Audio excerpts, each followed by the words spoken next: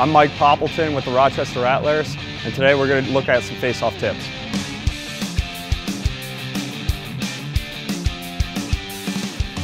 All right, today we're going to look at two moves for face-off guys, really focusing on clamping the ball in the sweet spot of the lacrosse head.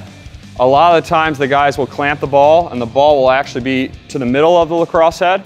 So these two drills really focus on clamping the ball down the line and getting the ball right into the heart of the lacrosse head, right in the sweet spot, right in the bottom. If you don't have the ball inside the sweet spot of the stick, a lot of times that ball will fly out. So it's really crucial to get that ball right to the bottom so that when you're coming out with the ball, it sticks in your lacrosse head. So this first drill, what we're really practicing is getting down the line and then clamping the ball right to the bottom part of the lacrosse head.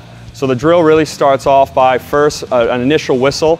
What we want the face-off guy to do is really just come down the line initially to get the ball really lined up, almost with the ball stop of the lacrosse head. And then on that second whistle to really explode forward into the ball and into the opponent.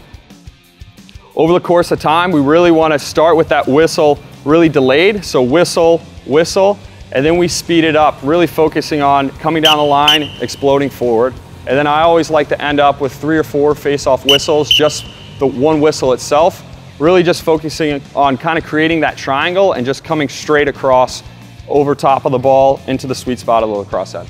A lot of guys, you'll get down in your stance and you just think right away that you need to explode north-south, but really it's that east-west motion where really coming down the line and getting the ball right to the sweet spot of the stick. It's really crucial. So this drill really overemphasizes that motion and it helps any beginner player out. The last drill that we did was really the 2-ball drill. So when setting up the 2-ball drill, right, the ball that's closest to you is really going to be 4 inches in front of the line. And so when you line up, you're actually lining up just like you're going to be clamping that ball on the line. And then that second ball, I usually put down the line to the right side 4 inches. So when you're lining up, you line up to that first one, but you're thinking inside your mind that you're going to be coming down the line clamping that second one. So it's kind of the same mechanics. We're lining up, and on that second whistle, it's really just exploding right away and clamping that second ball. 2 things, really it focuses on, again, getting that ball to the sweet spot at the bottom point of the lacrosse head.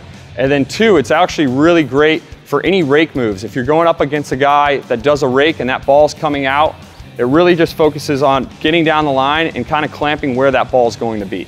One trick too, for this drill, and even clamping the ball in general, is you really want to try to get that right pinky to that left side of the ball. So when I'm down in my stance, I'm envisioning my right pinky to that left side of the ball. So on that whistle, I'm exploding my hand right to that left side of the ball.